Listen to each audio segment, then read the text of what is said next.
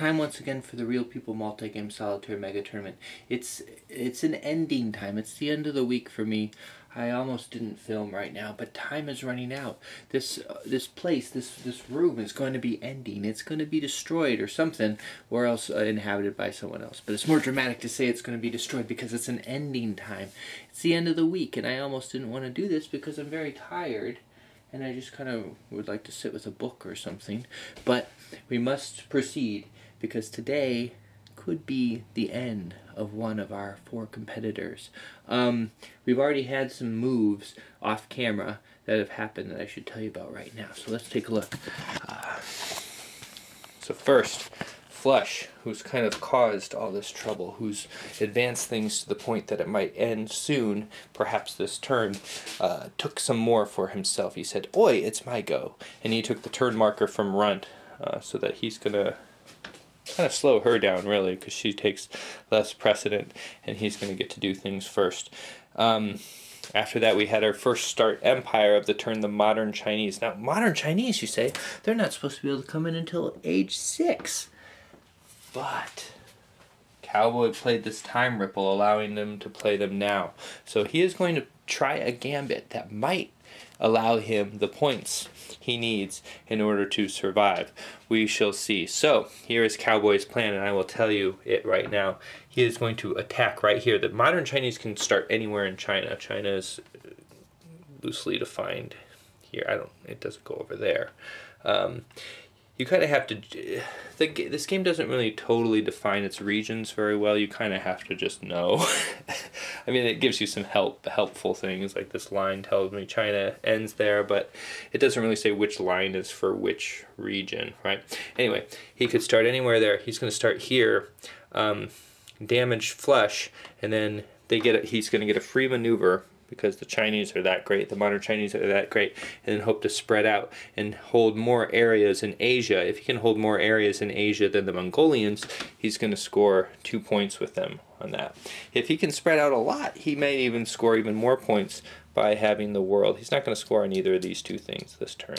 But hopefully his idea is he can cut back, he can hurt his opponents, and spread himself. So this fight that's going to happen now, first between him and Flush, and then probably, depending on what happens then, between him and Giraffe, is going to, could matter.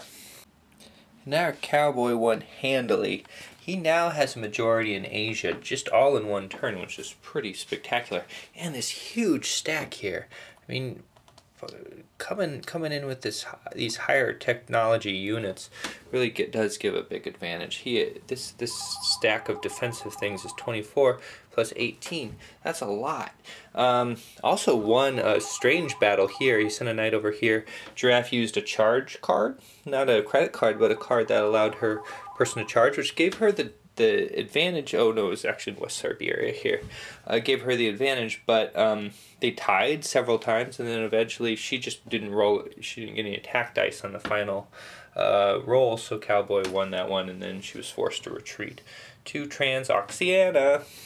We have seen some interesting and relevant production this turn. First, the Mongolians. They had a great production. Both Runt and Giraffe have used special cards to aid in their production. Giraffe used Militia, which made it so she didn't have to pay maintenance costs for all of her units, and Runt put La Patrie, let me try to say it really well, La Patrie en danger, which made it so that she didn't have it was cheaper to get people to join her side. She was like, La Patrie en danger, and all the Germans came running, and now she's all built up and ready for a reckoning with those Ukrainians. So that's a fun little clash here. Not a good position for Cowboy, but it's interesting. You know, we're seeing kind of a leapfrog. So here we have this kind of like a confrontation here. I want your wheat. No, we want Europe. And then like, we're Ukrainians, and we're Russians, and so he's like, oh, I gotta kind of protect my rear. They're like, oh, we're gonna leave you alone. He's like, I don't like that. I'm gonna come over here, and then he's like, I'm Flush down here. See that? In my excitement, I forgot to note that Giraffe built a lot of Mongolian boats. That is going to cost points for the English here. They definitely no longer have the most boats. The Mongolians do, although they don't have them in the water anywhere. They haven't maneuvered in a while. They just did their fancy New World trick and then produced to have some more units over there. Now something even more exciting is happening, though. It's called Trade in Progress. And what's happening with Trade in Progress? Well, Inuits. No, not Inuits. Bargain. Flush got that card again, and I said I thought it was in the discard pile, but it was in his hand. I must have shuffled. So he is gonna, and he actually technically hasn't revealed this yet to other people that he's played. He has this card. Yeah, because you have to do the first one first. But he's going to go ahead and trade with Giraffe because she only has one card.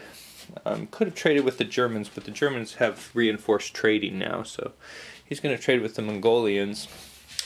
And their trade rating is 0, which is better than... Well, I guess the Germans would have been 0 too. Germans are a little further back. He doesn't like how they're built up there, though. But then he's got the Mongolians there. I think he likes that she only has one card. Maybe it's something good. So he's giving her a 4 card. She's giving him a 2 card. So it's going to be... Do the Portuguese get any bonus? This is an important trade. Nope. So it's going to be 4-2 straight up. No bonuses on that. And we'll let... Well, actually, flush should be red, right? Let's just roll it up here. And yeah, he's definitely got it, doesn't he? Doesn't he? You see that? You see how plain that is? Dunk. A dunk. He's got one, she's got nothing. One beats nothing, so he is in the critical point. Now, something could change by the end of the round, but it's looking like this is going to be the time. And he might just want to seal the deal since he has that card anyway.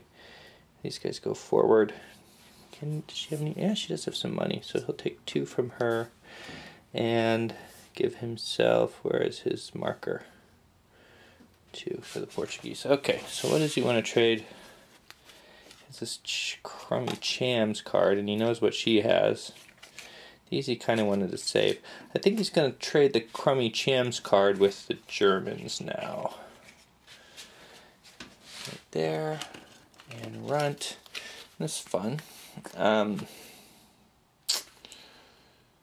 She might want her Germans to do better. She's got some good cards.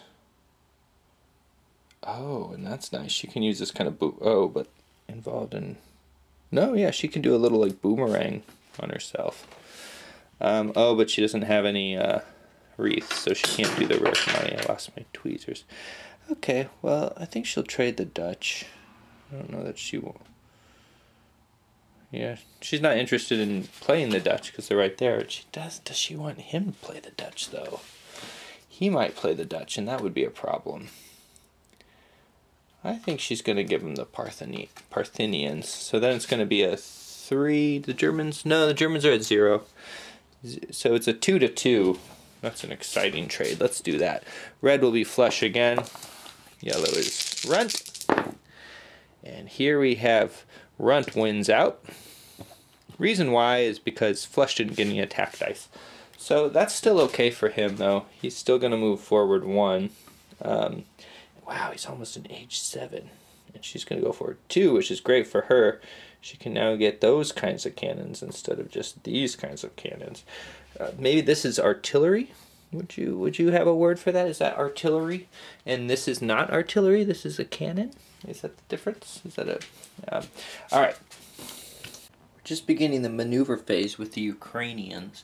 And they've picked 2 fights. One over here in I think the Low Countries. It's all kind of cramped in Europe, which perhaps Europeans can attest to.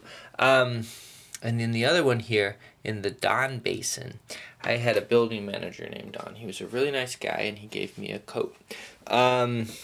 So we'll see how this works. This is going to be a big move for Cowboy. One, it's going to help him retain majority or get a majority in Europe. Let's do the counting right now. I haven't actually done this. 1, 2, 3, 4, 5, 6, 7, 8, 9, 10. He'll have 10 if he wins, and that would be 1, 2, 3, 4, 5, 6, 7. Yeah, so if he wins this, he'll have the majority of Europe, and he'll also be getting another point for having the Low Countries wheat right there. So I'll work that out and let you know how it works out. The maneuver for Cowboy was a success. He won both battles. Just a little more detail. Runts units got eliminated, as he won by a greater margin, and Giraffes did not. They were able to escape into Mordovia. Japanese just had their civilized action. Big thing they did, well, they did two things. One was successful, the other wasn't. The big thing they did was they put a lot of special artifacts on the Portuguese. So that made it so the Portuguese now have printing, computing, and radio. So they have the most artifacts now, which is going to finally cut into the Pharaonic Egyptians' artifact dominance. They've been scoring on that. The Portuguese don't score on artifacts, but it does count for keeping points away from run, and also Flush is going to get some nice bonuses for the Portuguese that other people aren't going to get until they get to this square here. I only put the printing marker, but it's a substitute for all three. I don't know where the other markers are. There's so many. The other thing he tried to do was he did and didn't do is he tried to mess with Giraffe and Cowboy. He put a flood going through here, which is successful. I guess I should probably put a disorder there too. This river here flooded, which messed up her Russians. And then he tried to cause a disease in Ukrainian land. That was unsuccessful. He was able to foment a mild rebellion, a mild uprising, which just put a disorder in the capital there. That's going to do it for the turn. It's the moment of truth. I haven't done any of the scoring. If you're playing this game, you're going to be doing the scoring as you go. Kind of figure out, or you could anyway. You could calculate what moves would help you score more. I haven't been doing that all the time. I do that occasionally for particular players, but not all the time. So I really don't know how this is going to turn out after the scoring. I'm kind of nervous. I can guarantee you. I can't guarantee you. I'm pretty positive, however, that Flush is not going down this time. This time it hasn't been close either. Compared to all the other times, he's just barely escaped elimination. I think he's kind of gotten things going to the point where that's not going to be the case. I just realized, though, and I wanted to get this off my chest while I'm talking to you, that I've been forgetting. One reason the leaders haven't been as important, I commented on this a while back, is I've been forgetting to give them their extra actions. For a while I had made the rule change where leaders could act on their own, as long as you put an action marker down on them. I totally forgot. I've been forgetting to do that. So no wonder the leaders haven't been doing as much. They have had less freedom to do so. So I will remember to do that in the future, and I think they'll be popping back into the game a little bit more. But right now, someone's got to be popping out. Well, it ended up being a difference of just 7 points. 7 points, and I have to wonder at times like this if maybe I was just a little more attentive during some various times, so it didn't make some certain mistakes that I made, whether those 7 points would have been shifted one way or another. I set it up so someone had to fail. Someone has to be the one who has less while someone else has more. That's the way the system is. That's the way this world works. And then once you set that up, you have to wonder, does it even really matter if you're fair with doling out what happens, with guiding what happens after that point? I mean, if the system inherently has to have a loser, can that system ever be fair? I don't know. I haven't really thought about it. I'm just talking. But let's hear about the one who is going to leave us now. Occupation truck driver, coast to coast. Secret fantasy to someday have my truck paid for and be out of the hole. An unusual fact about cowboy, always late, never on time. Pet peeve, tourists going too slow. Chapped lips. My pet peeve is lip balm. I'd like to meet the old fellow. Personal motto, gotta go. Miles to put behind me. He's most proud of his wife and his truck. His reputation in high school is bad. 3 words that describe Cowboy are good, bad, always late.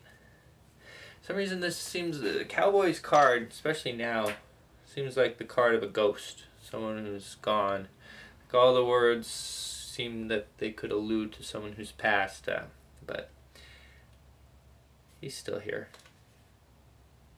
He's going outdoors. He's taking his truck many miles into the woods, and we'll see if he can come out of that sometime in the future. Not next time on the Real People Multi-Game Solitaire Mega Tournament, but sometime in the future. Goodbye, Cowboy.